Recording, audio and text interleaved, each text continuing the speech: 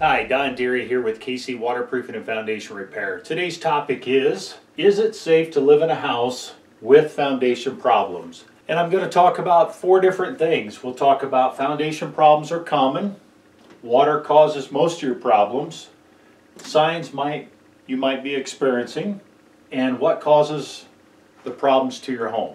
So when we talk about is it safe to live in a house with foundation failure or problems, the answer is yes. And most foundation problems are very common, especially in the Midwest where we have clay soil. When clay gets dry, it shrinks. When it gets wet, it expands. And the expansion and contraction of the clay soil is what causes most homes to settle or have problems. Now, I know you've heard all of this because the internet's full of that information, right? Every foundation company talks about that. But what I do know in 39 years that we've been repairing homes and buildings in Kansas City is that water causes most of the problems. And what I mean by that is too much water causes the soil to expand and contract, to swell. Too little water causes the soil to shrink and cause foundations to move.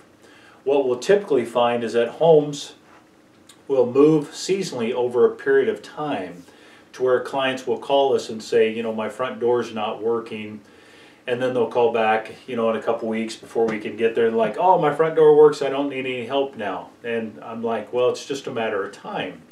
And then they'll call back and they'll be like, my front door doesn't work now and it's not opening or closing, period. Because what happens is every time the soil expands, it puts air back into the soil. Every time it shrinks, the air goes away, but the soil never comes back up to the height that it was underneath the ground. So water causes most of the problems. So controlling the water will help control foundation problems. Number 3, signs you might be experiencing. So the number 1 signs that we see are doors and windows not opening or closing, right? That's the most common thing we hear. Another thing we hear is that I have cracks in the sheetrock.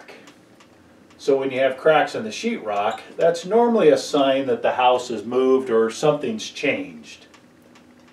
The next one is cracks in the foundation. And those are very common because normally the foundation doesn't move all at once. It moves differentially, meaning one side moves, the other side stays stable. And that causes a lot of cracks in the foundation because where there's an action, there's always a reaction, okay? So what causes problems? So let's talk about that. It's just a few basic things that cause foundation failure. Number 1, just dry weather.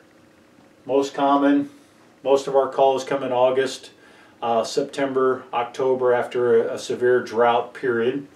We've been in a drought for a while now. Also, trees. Now you might say, what do trees have to do with it? Well, the transpiration through the tree root system pulls moisture out from underneath the foundation and pulls it out, drying the soil, causing the foundation to settle. So trees, normally 20 feet away, those type of things. Water ponding. Now that means that water's ponding around the foundation in areas where you don't want it. So that's why we do French drain, gutter diversions, moving water away from areas so that the water doesn't get trapped in one spot and cause overabsorption where you get a heave, or where the water goes away and then you get settlement. Other things are plumbing leaks. Now believe it or not, plumbing leaks happen undetected. You might not even notice it. You might not even see it. You don't even know it's happening. But over a period of time, a pipe leaks underneath your floor, causes your floor to subside or settle, which then causes a foundation to fail. So I hope this helped. Remember, is it safe to live in a house with foundation problems? Most of the time, yes. But when it causes doors or windows not opening or close, or it causes means of egress, escape, or it's causing major structural damage to the home itself, you need to have it inspected. If you suspect any type of foundation problems, be sure to give us a call here at KC Waterproofing, and we'd be more than happy to help you.